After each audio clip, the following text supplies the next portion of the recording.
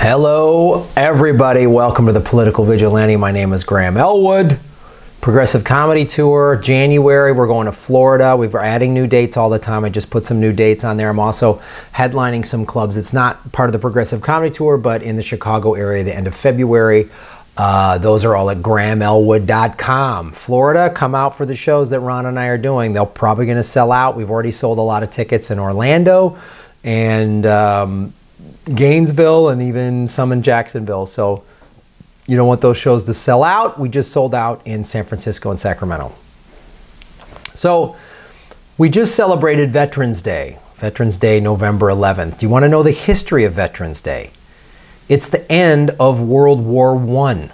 The 100th anniversary of the tragic end of World War I. Those who don't know history are doomed to repeat it. This was in globalresearch.com. So what happened on the 11th hour, on the 11th month, on the 11th day, they ended World War I, which was like one of the worst, deadliest wars. World War I was also referred to as Wall Street's War.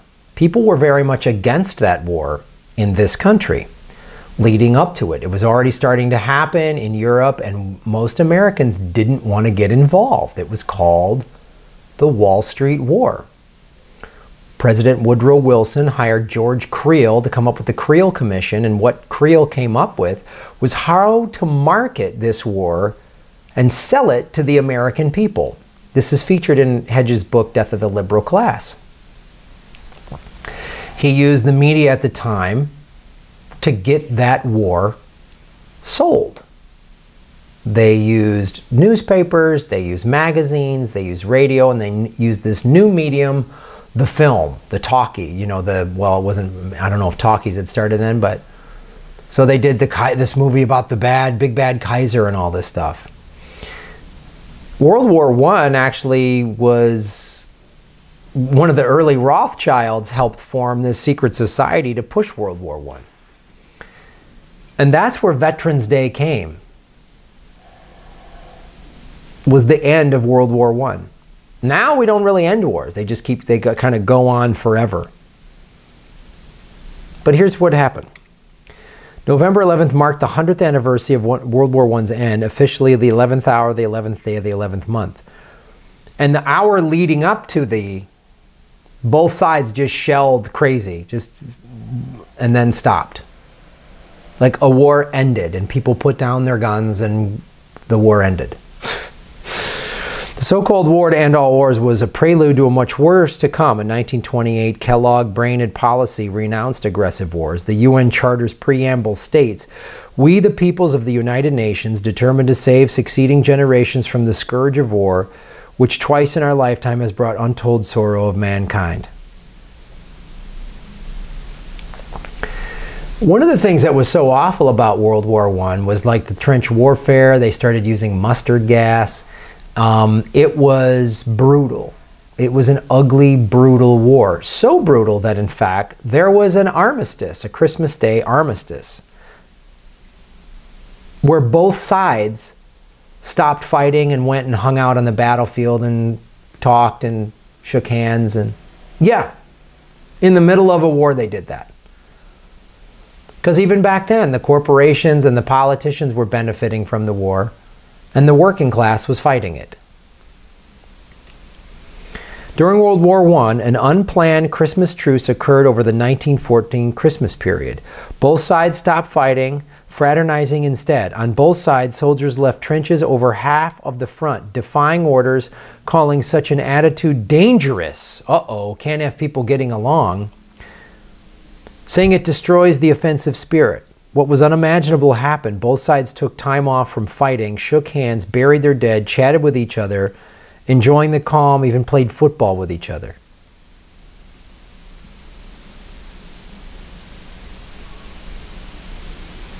Isn't it great now? We just have drone strikes. We can just drone poor people in the Middle East or wherever, and we don't even have to see it or feel it or touch it or taste it or know about it, and the media is barely covering Yemen. We're finally talking about Yemen a little bit, but we're not getting pictures. They're not rolling across the screen across Fox or MSNBC or CNN or any of those folks aren't showing it. Rachel Maddow isn't showing video after video after video of what's happening in Yemen and crying about it, is she?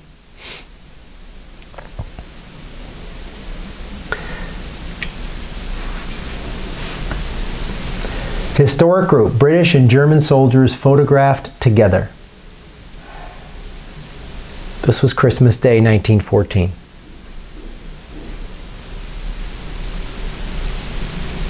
I wonder how many of these guys were rich kids.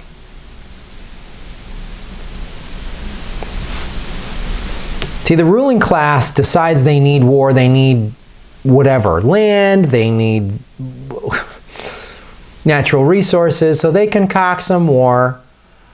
They kill the Duke of Ferdinand, which was probably some type of false flag. And then the working class gets to go fight it out, while the Rothschilds drink tea.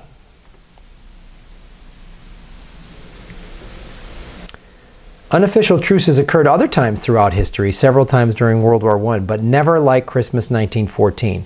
The message was clear. Ordinary people deplore war. It's the enemy of peace, humanity's scourge. Good wars don't exist.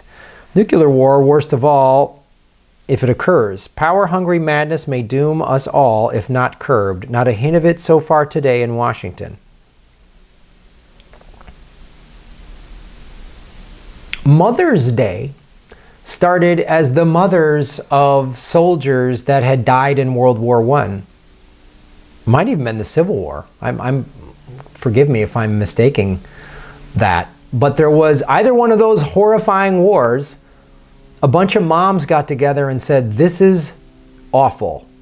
Mother's Day was a anti-war day.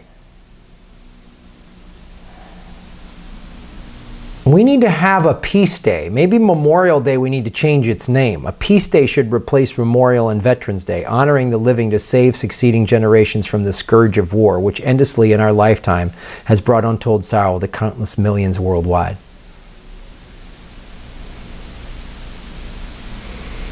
World War I ended 100 years ago, and it was horrifying. The war to end all wars. That was a marketing slogan, the war to end all wars. Because we were told if we fight this battle and win it, then there won't be any more wars. That's what we were told. I think there's been a couple of wars since then in the last 100 years.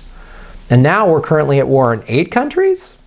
We have bases all over the planet. We outspend the next 7 nations combined. I'm in favor of a movement for a People's Party. And I'm calling out all Democrats that are in favor of war.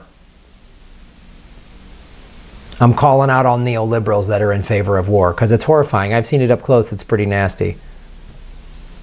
It is the worst thing. So,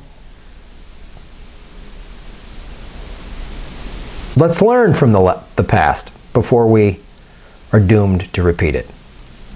My name is Graham Elwood. You're watching The Political Vigilante. Thanks for tuning in.